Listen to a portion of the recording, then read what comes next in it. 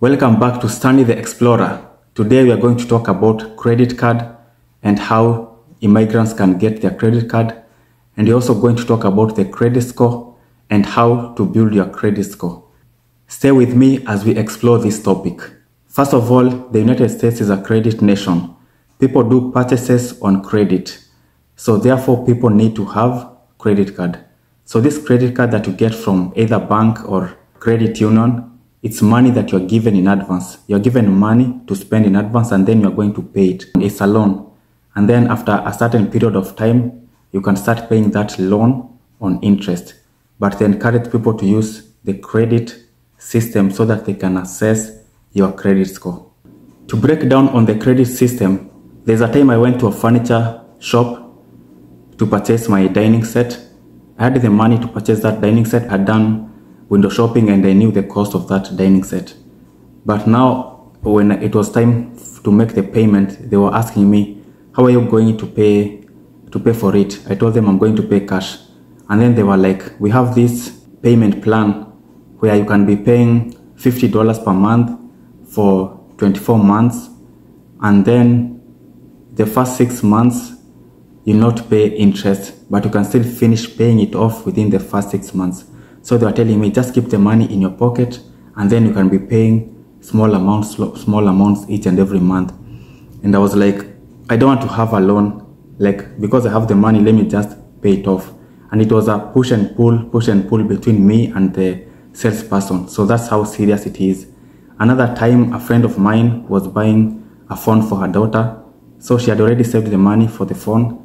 When she was paying, the salesperson was telling her, you can pay, we have a payment plan which is interest free. You'll pay this amount of money for this period and it's interest free. And for her, she was like, I have the money, I want to buy it cash, like I want to pay it off once and for all. The salesperson even went to get the manager, and the manager was telling her like, she doesn't have to pay the whole amount, she can pay this small amount each and every month and it's interest free. This is how serious the credit system is in the US.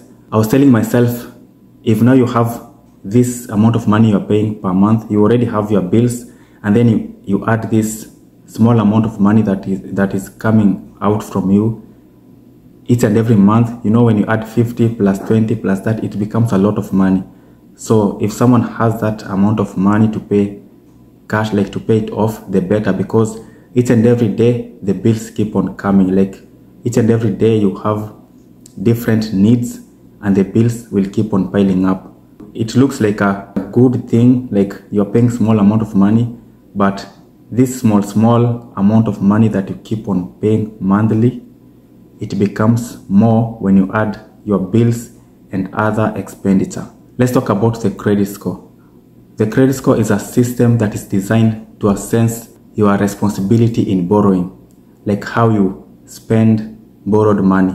Let's say, for example, you have been given $100. You're supposed to spend 30% of that money. That means you'll spend $30. That's just an example. Credit system, you're given money in advance. That's why you have the credit card. And then they want to assess your responsible spending, whereby you are supposed to spend only 30% of that money. If you spend more, you can spend more than that because you have access to money, but that will affect your credit score. Instead of your credit score going up, it will go down because they see that you're spending more than 30%. So in short, they want you to spend 30% of the money they're giving you. It's like they give you access to money, but you can only go this far. Like this far is where you can only go, the 30%. If you go past that, your credit score will be affected. So that's how the credit score system works. They want to assess whether you are responsible in using loans or borrowed money. How can immigrants get access to credit cards? Number one, you can either get a credit card through a bank or a credit union.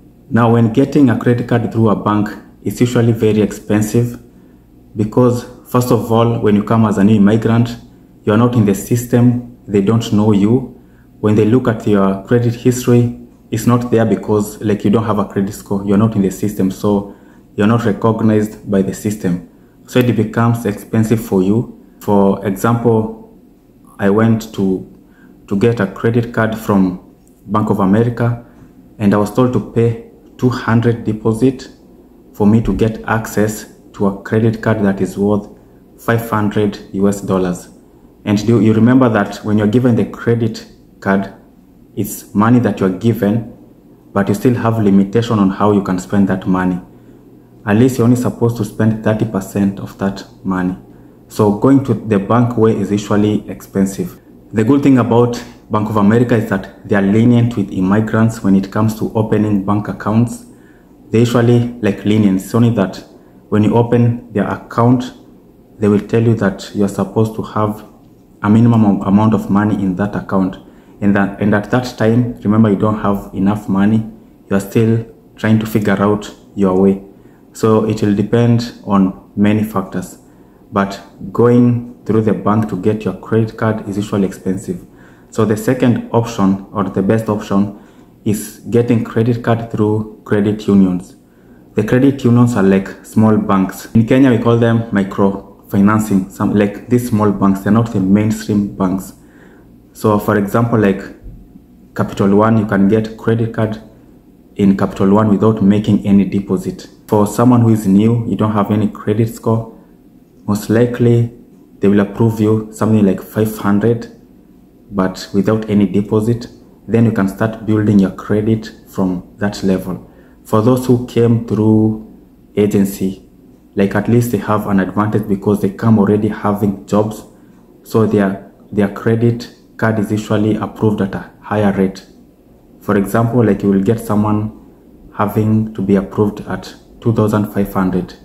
Like someone can get a loan of 2,500, which is better than 500. At least you have some amount of money you can spend compared to the 500. That's a difference between those who came maybe through green card and the others who came through agency, like direct to employment. Why is credit score a big deal in the US?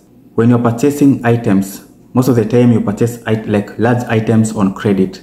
If you have a good credit score, your interest rate will go low and you have a high percentage rate for you to get loan approval. Even when you go to rent a house or you're buying a house, they will also look at your credit score to see if you are reliable, if you are able to pay your rent, if you are able to pay your mortgage. And the better your credit score, the less the rate of your mortgage will be. If you have a bad credit score, your mortgage rate will be high. Even when you're purchasing a vehicle, they will look at your credit score. If you have a bad credit score, the interest rate of that car loan will be high. If you have a good credit score, the interest rate will be low, and even the better the chance for you to be approved to get that car. For those who came through green card, most of the time, like you have to start from down for you to build up your credit score. As days goes by, like your credit score will improve. And for those who came through agency, like they went straight to work, they are also able to build their credit score, but at least I find them starting at a higher level compared to those who came through green card. But all in all, each and every day, you keep on building your credit score. Here are the tips for managing your credit cards and improving your credit score. Number 1, make sure you pay your bills on time. In this place, if you don't pay your bills on time, it attracts interest or penalty, which will be unnecessary expenditure because every dollar counts. So make sure you pay your bills on time. Number 2, keep your balances low. When you get your credit card, make sure you spend only 30% and ensure you spend the amount of money that you can be able to pay back. Don't overspend. Otherwise, you'll sink into debt and it will be hard for you to get out of that debt, because the more you are in debt, the more the interest rate, the more that interest will become a new debt that you did not plan for. So make sure whatever money that you spend, you already have that money to pay it back so that you don't attract interest on that credit. Number 3 is avoid unnecessary payment. That is avoiding the interest rate, avoid the penalties, which I talked about in number 1. Number 4, avoid having so many credit cards. The more you start building your credit score, the more you will have offers from credit companies to offer you with credit cards. So don't fall into that trap of having many credit cards, because they will predispose you to more loan, more debt. And remember, the more you spend on these credit cards, the more it affects your credit score. And you want to have a good credit score so that in future, whenever you want to buy a house, whenever you're buying a car, you'll get it at a good price because your credit score will be at least in a good position. Number 5, when you have a credit card, make sure you use it regularly. You can even use it to shop for your grocery and just the normal shopping that you do. And then ensure when you spend that money, you pay it off before the due date so that your credit score is not affected. One last thing, there are companies that will offer credit cards with a duration of 1 year, which will be interest free. So for the period of 1 year, you'll not pay any interest, but from that period, after the 12th month, you'll start paying interest on the amount of money that you have already borrowed or the amount of money that you have already used. So when you can also look for those kind of companies that will offer you an interest-free duration for almost 1 year, and then from that time you can start paying interest. So that will at least help you to avoid having interest on your credit score and even unnecessary spending, so that you can be able to build your credit as a new migrant in this country. Let me know what you think. For those who have more information about this video, you can write down your comments. Let me know on the comment section what other things that you want me to talk about, and I'll be gladly to give you my opinion. See you in the next video. Don't forget to subscribe to this channel, like and share.